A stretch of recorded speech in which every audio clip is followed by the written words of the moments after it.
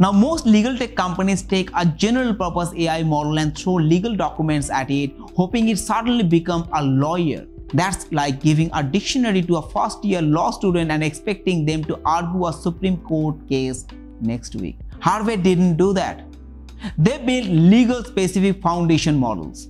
Then they added a firm-specific layer. It's not just legal AI, it is your legal AI. And here is what architecture matters. Harvey's model run in layered stacks. Number 1, base LLM GPT-4 or GPT-5 from OpenAI.